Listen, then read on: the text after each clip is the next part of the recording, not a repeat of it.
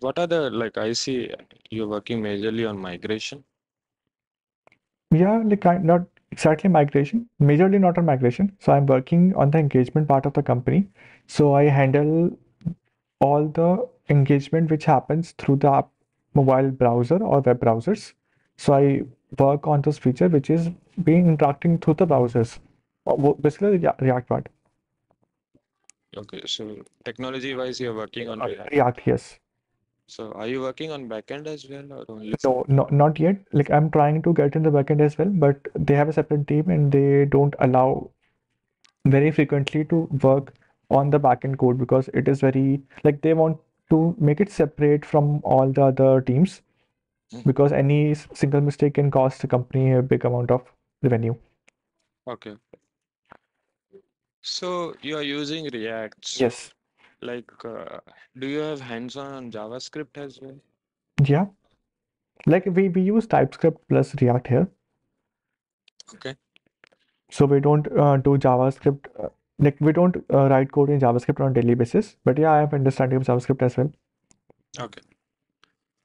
Yeah. So based on your understanding, like, why do you think people want to use React instead of directly using JavaScript or any other framework? Okay. So like if I'm telling about the framework which we are like any framework, Angular, React, or any other framework, Mhm. this is much a UI interactive, or I can say a UI rich frameworks in that Mhm. we can get a lot of modules, or we can get a lot of customizable options to make our components, our web browser web components very interactive or um, like much better presentable. Okay. So that is why we use React. So the main reason we choose React over any other framework is that React is just like in React we have single data flow. So it will be easier for any large scale application to debug if we have any issues. Okay. That's the main reason we use React here.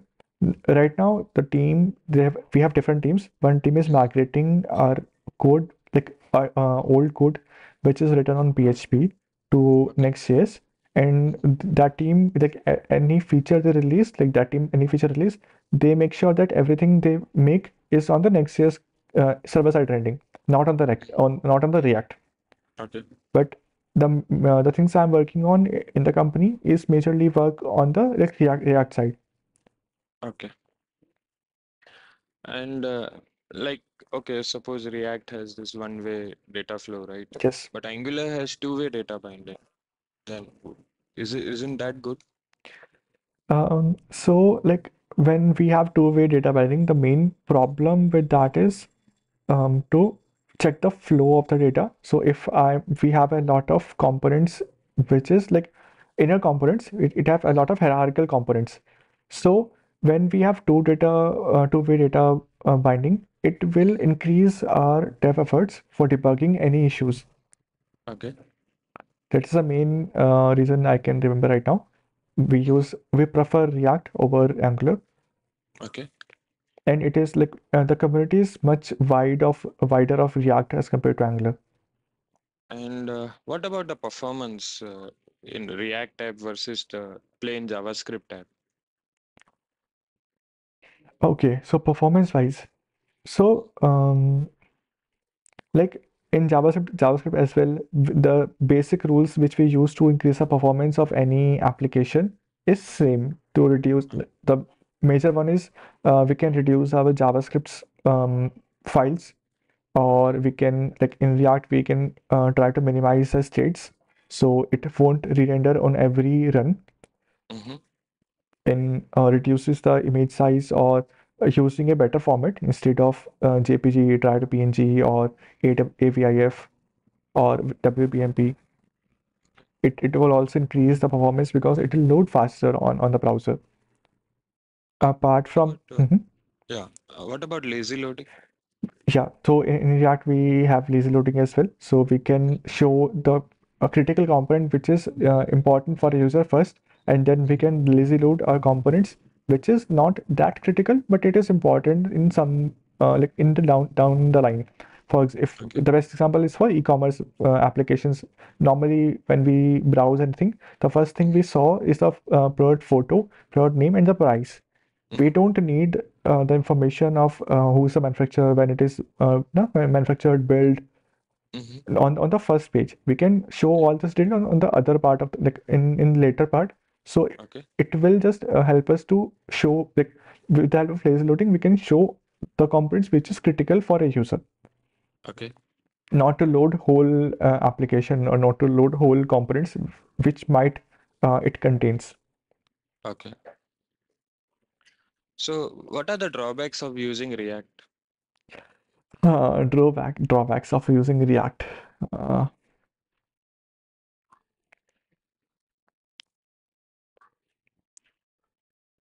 Okay, so the main drawbacks which I can state with React is states are the main drawbacks, like not states, the rendering of states. So in small application, they don't go for Redux, because in Redux they have to like integrate the complete Mm-hmm. third-party library in Redux. So they use local storage or mostly states. So when Okay. anyone uses states in their application, every time any state value changes, it will re-enter that component if it is not a pure component. Mm-hmm. So whenever a re-entering happen, it will reduce the performance of that complete component. So if I'm rendering a component multiple times in few seconds, it will just like in not it will be not a optimal way.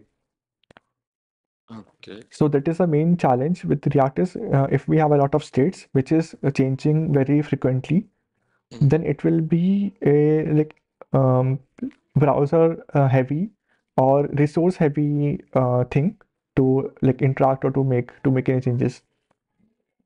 So, like your site which you're working on, shadi.com, is very resource heavy, right? Yes. Then why do you use React then? Ideally, you shouldn't use it, as per your explanation. Okay. So like earlier they had PHP, like they've written Okay. all the code in PHP. Mm-hmm. Then React came. Then they migrated. Still, some part of the code is still in PHP, and they're migrating that code from Okay. PHP to like not React right now. They're migrating that part to Next. But earlier everything they have migrated to React, and Mm-hmm. now they're migrating from Next React to Next. Is it because it is a server-side rendering? It's not a client-side rendering, so Okay. it has a faster speed.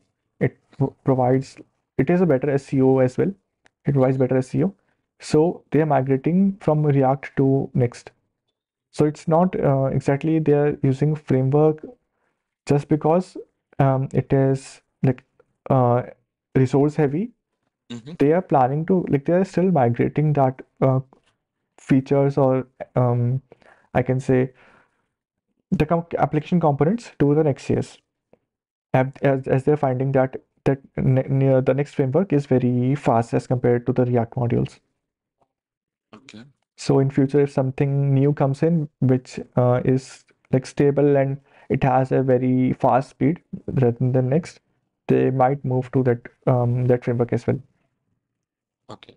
Which version of React do you use? 17.2 exactly. That's a stable one we are using. Okay. So it has hooks, right? Yeah. So can you explain what is this hooks? Okay.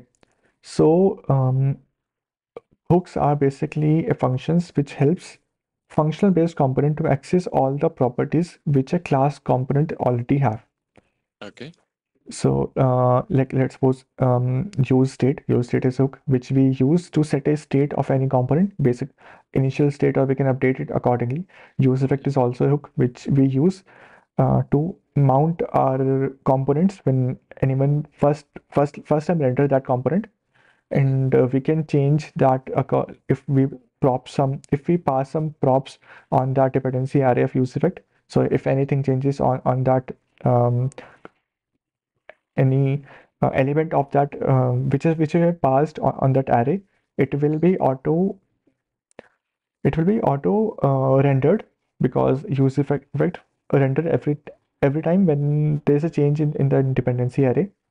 But the first mountation, if we have to just mount our element, we declare our use effect and pass a empty array, dependency array. Okay. Apart from that, we have use context as well.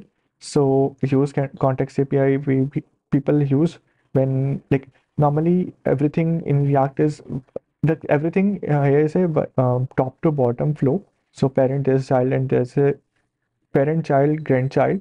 So if I have multiple siblings of a parent, then from parent I can pass all the components or all the properties, all the states to their multiple childrens. But if I have some property on children and I want to pass it to that children's sibling, it is not possible from context API. So we use Redux for that, but like we have context API as well to reduce prompt drilling, to not pass everything on the child component. We just pass like we have a parent and then child and then grandchildren. We have set some values on parent component, and we can directly access with the help of context API. We can directly access on the grandchildren. So use effect, use state on context API. Apart from that, we have use memo. Use memo is also a hook which we use to memorize any value of any function. So sometimes it happens that we have a function or we have a logic which is the calculation of that logic is very expensive because it might use some API or some backend related backend expensive thing, backend expensive API which might be paid. So we remember that data with help of use memo and use it according requirement. Other one is use callback. So it also help us to memorize the whole function of that like memorize the whole function, not to we don't have to rewrite that function again and again. Like if we are using any timer and in that timer we are calculating some minutes so we are calculating hours, minutes, days from some value. It might be second. From second we are calculating minutes, hours, or days. So with help of use callback we can just use that logic again and again without using without um, writing that logic every time. Okay. Apart from this hook, we have what else remain? Useref as well. So useref is also a hook which we use to I can say mhm, to find any element in the current DOM. Okay. And yeah, like if I missed any hook name, you can just ask me. I can explain you what. Okay. So we can create a custom hooks. Yes, we can. Okay. So have you created any custom hook? Not recently, but yeah, I have gone through multiple custom hooks. Okay. So which one would you think, like any scenario you faced where you thought, okay, custom hook would more sense? Okay. So in my current, I was doing a story in my current company, and in that we have to get some information from user in a format of forms and drop downs. And then in the later part of while we are doing that story, we got the requirement from the business that we might use this form in multiple components, not only this single one. Mhm. And it has like yeah, they were trying to get that component in the multiple tabs or multiple pages. So we have created a simple custom hook for that form that we can use that uh, hook whenever we need to access the same amount of form information. Okay. Apart from Yeah. that, when we were using we were creating a swipe functionality in Mhm. that as well. For we have created a custom hook in that like if I pass a component in that hook, it will be moved from like left to right or right to left for swiping functionality. That is it. Okay. Got it. So we talked about React, but we didn't talk about the virtual DOM, right? So can you Okay, explain me that?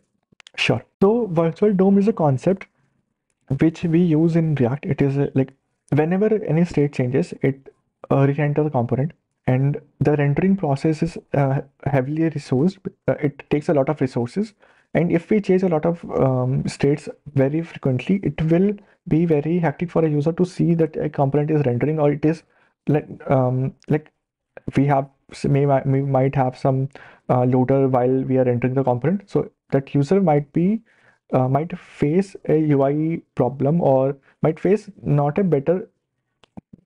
Okay, so that user might not like that rendering a lot. So virtual DOM is a rescue. It's like a blueprint of the current DOM which we are using. So changing in virtual DOM is very easy. It doesn't use all the resource. It doesn't use the resources which we have in the browsers. It's just a copy of our virtual DOM, of our current DOM. And whenever we change any state, it will update on that virtual DOM, and then it will compare that user has changed some state. He has clicked some button, or made some changes on some state. That change state is updated on the virtual DOM, and now that virtual DOM, they come like there's a process called reconciliation.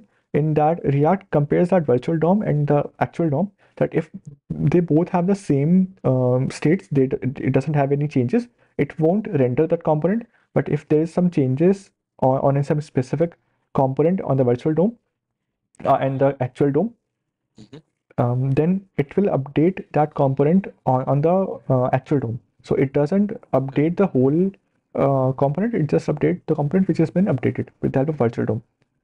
Okay. This whole So, process is called reconciliation.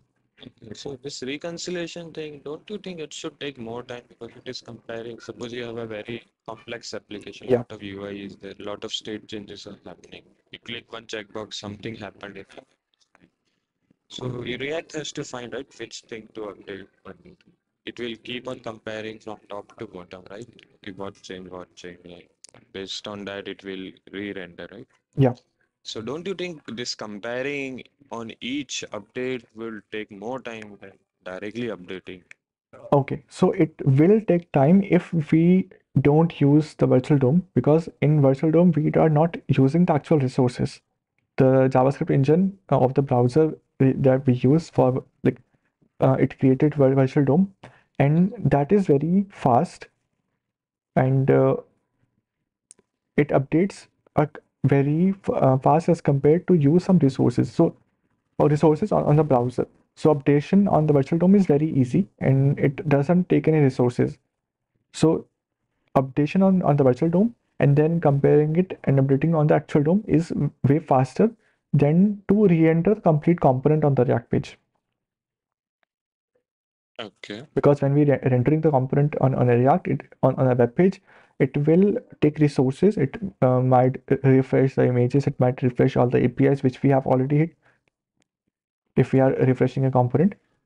So it will take more time as compared if you are using virtual DOM. What about immutability then? Compatibility. Not sure about this. Like, what is the what is the reference you want to? What was you asking immutability? So I asked the question, like, why virtual DOM is Mhm, faster? mhm. So it is in object, that is fine, but still, if you have 1,000 objects, the complexity will be more, Yeah. and so it will still be slower, right? At some point, it will still be slower while comparing, right? So that is where that immutability concept comes in. So it just React doesn't compare each one. It just compare the object references because these are just the nodes, right? Yeah. So that's why it's faster. Okay.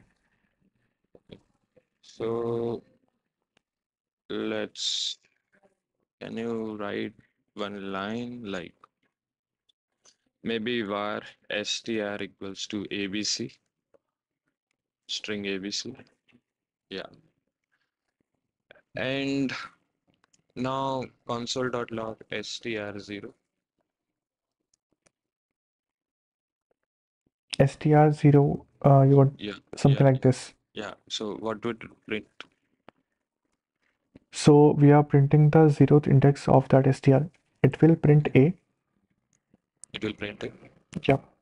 Okay. So come to the next line. Can you do str of zero, str of zero? equals to x, string x. Yeah, and now again log str 0, what it will log.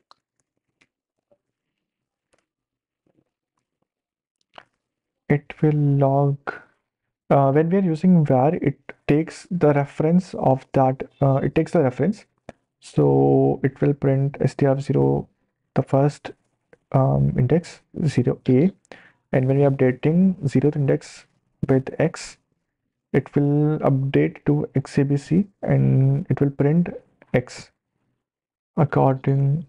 Run the code. Yeah,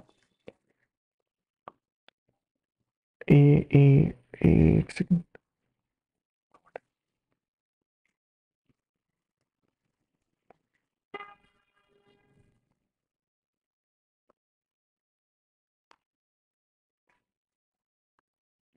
So why did it print a in fourth line?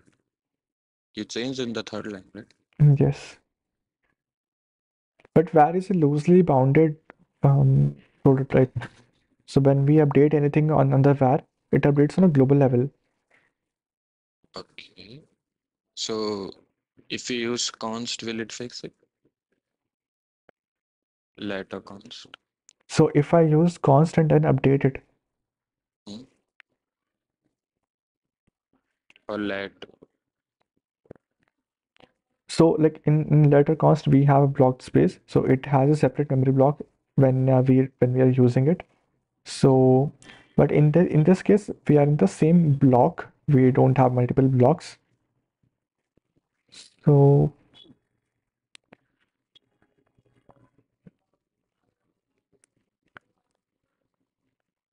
if I use let here, but just let me think why var doesn't update to a. Var a be updated this thing.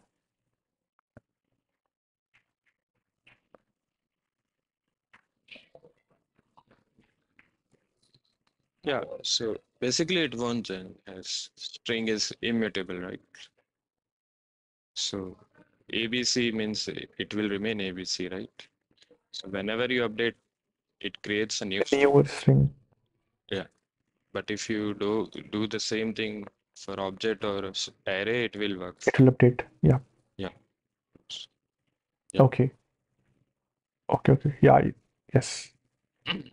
Okay, so uh, related question. So in React, how do you update the state?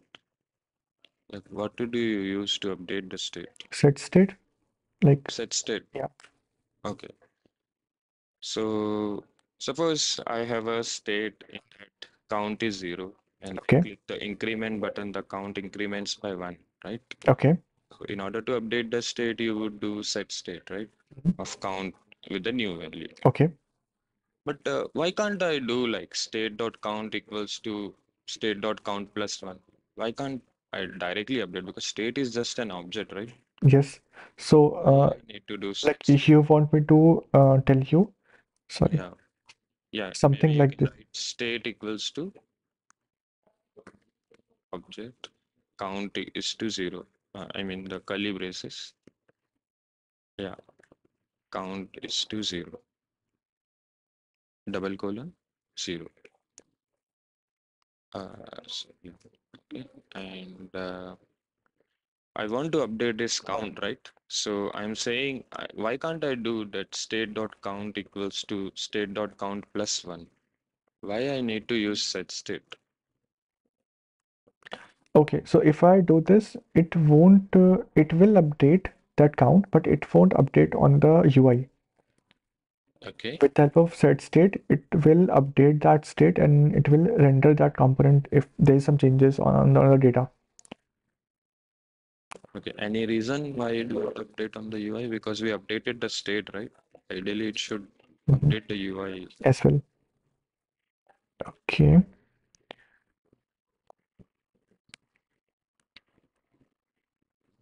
So if we have to update a state without using set state, Mhm.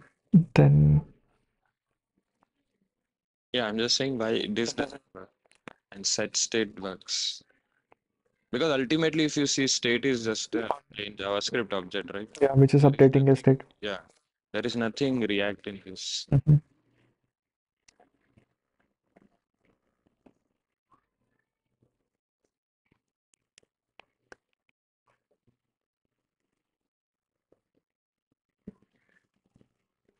It will fetch that count value 0, then update to 1.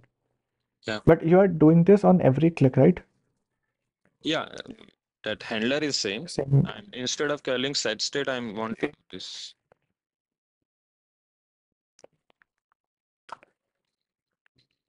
I think it should work. I haven't tried. Why set state then? Why we use that state if it is working? Yeah, if this works, then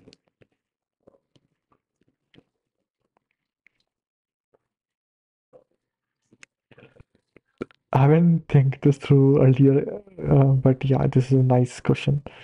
okay. Uh, yeah. So what are the different types of components we can create in React? Didn't get the question. Different type of components like how, Yeah, so functional okay, components, functional class-based components. component. Yeah. So how do you decide which component, like which component type to use? So like in my organization, they have stricter us that we have to use only functional type of component. Earlier, everything was on the class-based, but now we are strictly using functional based. What are the differences between both? Okay, so there are not a lot of differences in class and functional based. Mm-hmm. The major one is like in class based we don't have to like use external hooks. They have already inbuilt functions for rendering component date Okay. bound, no, or component date bound or should component update. A lot of different lifecycle method. But in functional based we have to use hooks if we have to update anything on the component. Mm-hmm. Apart from that, it's just like a preference for using class functional based. Okay. There's So no why do you, specific benefits of like there's no specific benefit of using class based or functional based over anyone. so why did your company ask you to not write class-based components then? Because might be functional based is very easy to modify or to like to work on. Because in class based everything is written on the oops level and every I can say anything any new functionality to like to add on class based is quite little bit difficult as compared to functional. Okay. Like if we have to create a state, so we have to first create a state, then bind it, and then use that and update that in class based.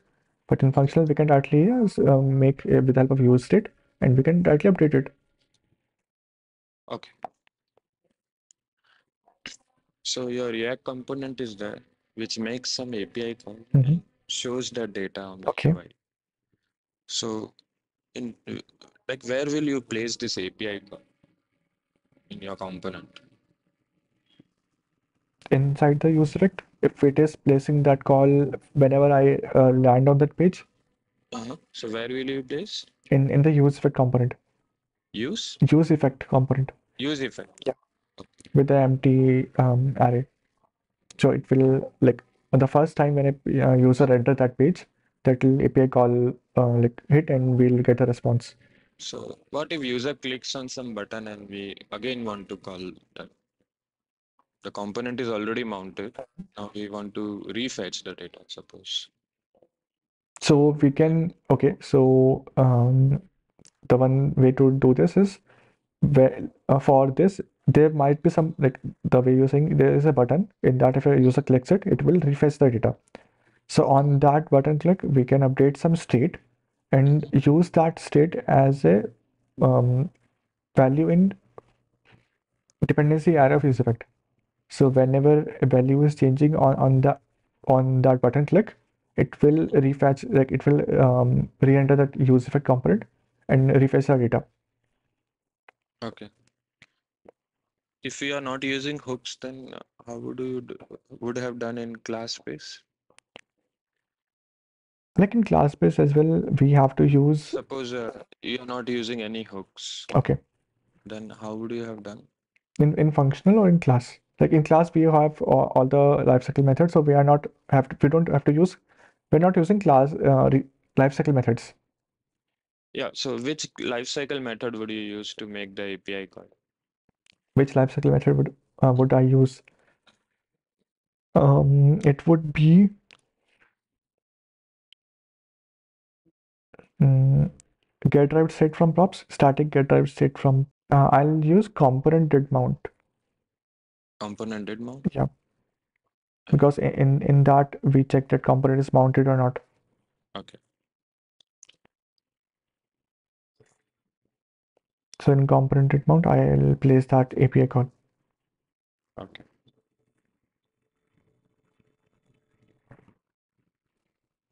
Yes.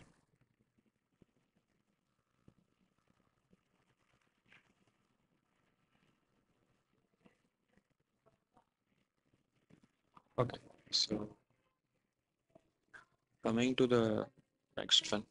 So how do you do analytics in your application? To track the number of Yeah. to tracking information. So they use Snowplow in my company. So we send some I can say tracking information on API. It will log on the database, and they'll use that logging values to track that if a user opens that tab, or if a user try to open a payment page, but it hasn't made the payment. So we use tracking information on the Snowplow to get all the new projects which we release. So coming to this, right? So can you explain me this prototype in JavaScript? Prototype in JavaScript. Yeah. Okay. So prototype is a way in that we can access someone else function property in my component, my object. So if I have an object in that there's a function written, Mhm. then I can use that function in my other object. I don't have to rewrite that function again and again. So if I have a function written on an object A, then I can use that function from object A to other objects by like using that values. If that function is using one or two values or multiple arguments, then I can pass that argument with the help of prototype, and then I can use that function of the first object into multiple objects. So like why do we need prototype for this? I can use call or apply, right? Right? To call the function in my new object context. If I just want to borrow the function, Number. why do we need prototype? I can use the call or apply and still call the other object function using my current object context. Okay. So, like, why we use prototype when we have Yeah, apply or call apply? the scenario which you mentioned, function reuse. Mhm. So that can be achieved using call or Call apply, right? apply. So instead of like apart from borrowing, what else prototype do which call and apply doesn't have?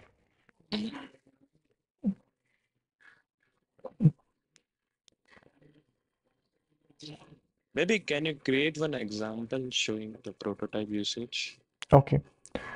So I'll create an object person in that. Okay.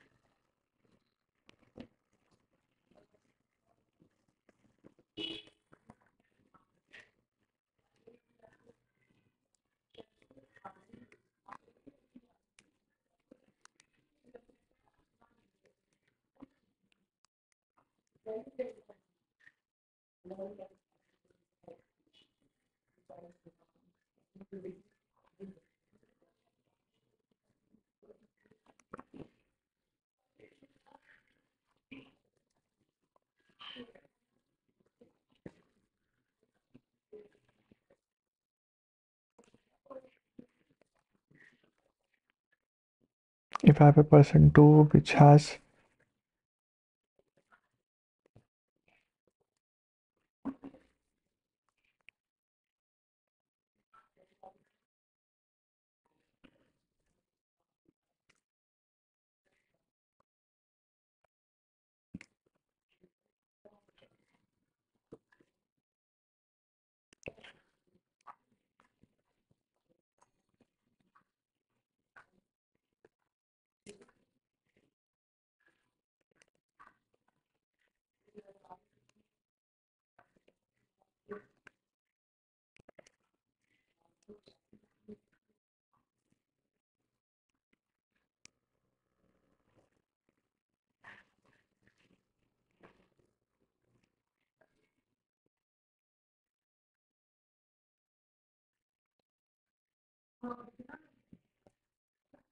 object name, first object, passing other object.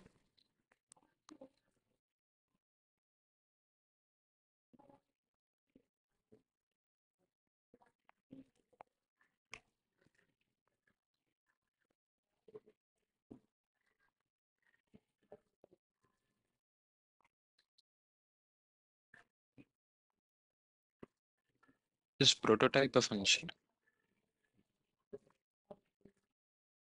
So can you reuse the full name function in person to context using call or apply? So if I have to use call or apply function, then like the thing I remember about call and apply is that the same we can borrow a function, borrow an function from an object to another object, and the way of writing is the first object and then call, then from which uh, no, the first object is the object which have the function, then then call, and then we pass the object in which we are going to use it. Hmm. Can you write that line?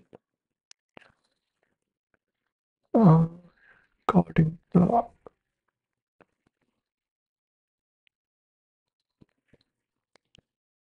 but it will also say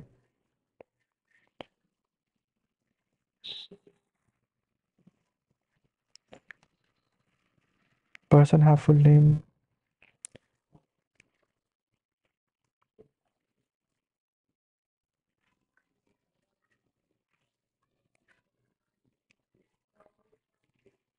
Call is not a function.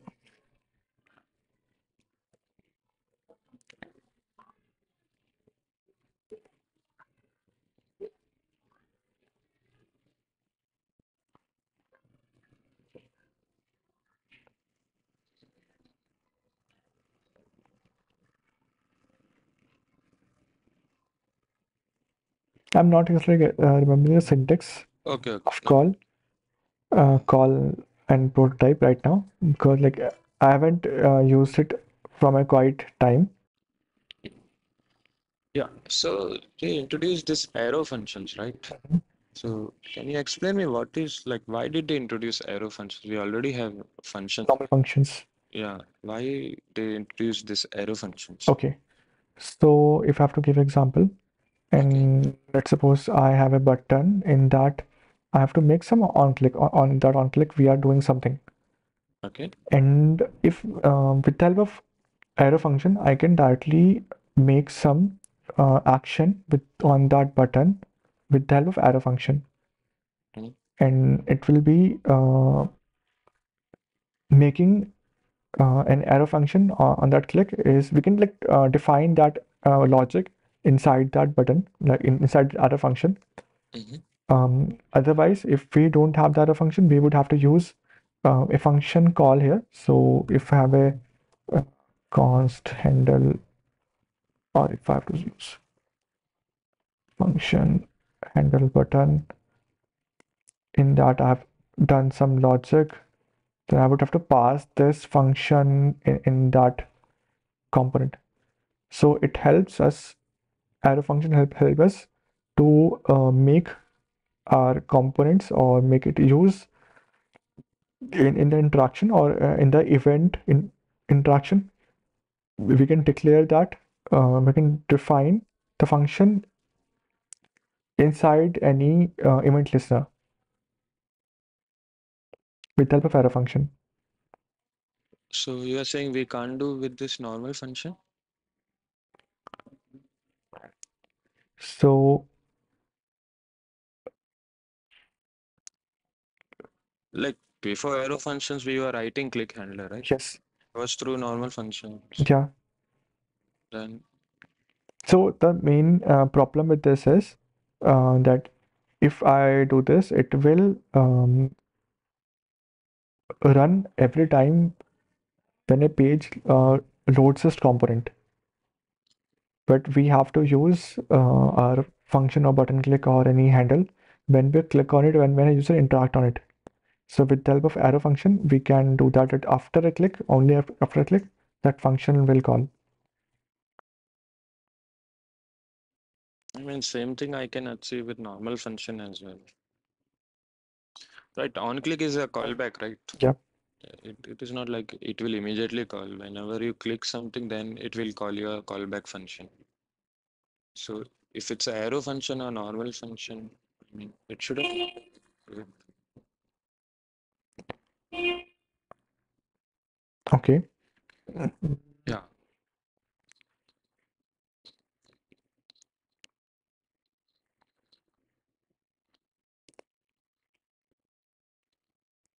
The main difference I knew is in between normal function and arrow function is that we can write our code inside any component and inside the event listeners, but we can do that as well with the normal function. Yeah. Yeah.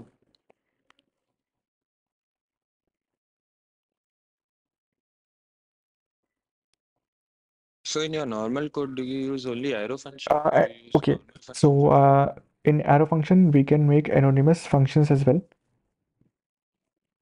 We can directly make an anonymous function, and I can do that, and I can declare my logic here. But if I have to use a normal handler instead of arrow function, I have to declare a function name. Can I not do inline function using the normal function? Inline function will also work, but anonymous function won't work here.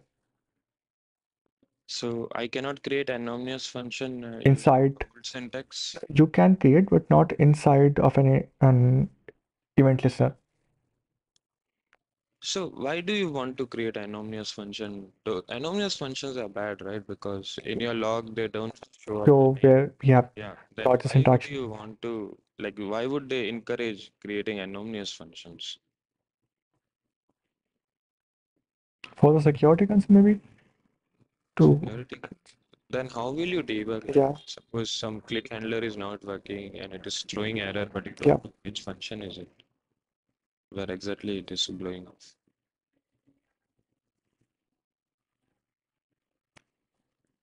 It might be like just a preference of using arrow function apart from normal function, because we use both normal function and arrow function as well. So when we are making some event, when we make some changes on the events, we use arrow functions. Otherwise, we use handles when we have to make some callback operations. Mhm. Then we use like normal function, which is written in some part of the code, and we're using that as a callback, and we are using that. Okay.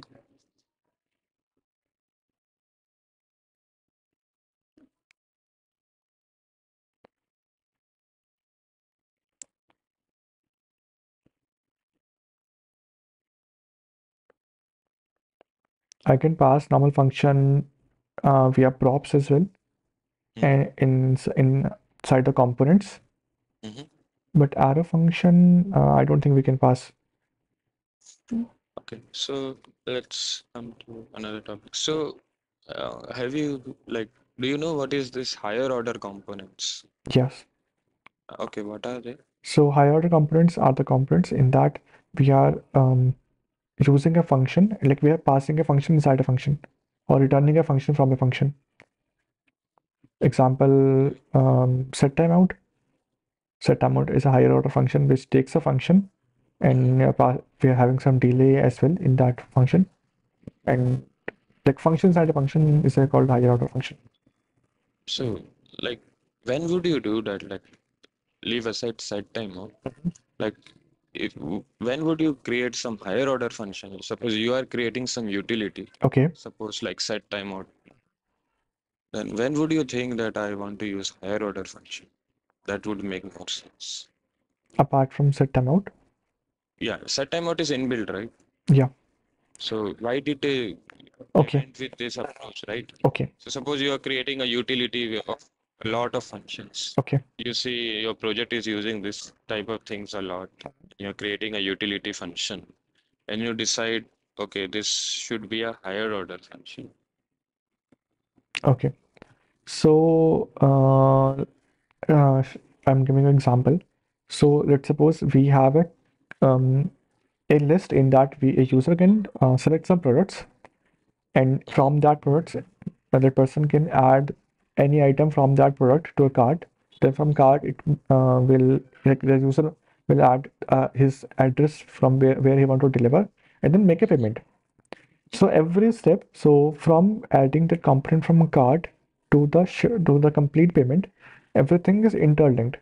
So if I have added some element of the cart, then the total amount of that cart, total values, total list, I'll need on the delivery page that this item needs to deliver this item needs to deliver on this page. So we use higher order functions mostly on those areas or scenarios where every action is dependent on some past action. So if I have the list of the if I have a list of all the items which a user going to buy, then I can use that component and pass into the next component which is calculating all the prices, adding all the delivery charges. Then after that, making a payment, we are passing that amount, that this is the total amount user is going to pay from their banking. It can be any bank or UPI or any cards. So when we have this chaining scenarios, at that time it makes more sense to use higher order functions. Or like when we have to give control of our so like I have added some component, added some item on the card, and now uh, after after adding a card, I'll move to the payment section. So I'll pass my card items to a function in that it will validate all the items which we have on that card, the quantity number. There might be a possibility that I have added some item to the card, but after adding it, that item is sold out. Okay. So the function which is going to validate, it needs all the information from the last component. So we use higher order function on those scenarios. Okay. Apart from set timeouts, because it helps to make a function asynchronous. Anything asynchronous, because JavaScript run on JavaScript is a single-threaded language. So with the help of this set timeouts or higher order components, we achieve asynchronicity. Okay. And what about closures? So closure is a way in that we can bind our function with its hierarchical properties. So if I have a function and in that I'm returning some function, and the inside function is using some property from its parents, then whenever I use that return function, I will have that values of that parent hierarchical direct parent or its above parent values, because it is binded with the function. But using closure, a lot of closure is also not a good practice, because every time we use closure, it stores some values on that execution, and it might be objects, it might be a number of objects, it might be a big amount of data.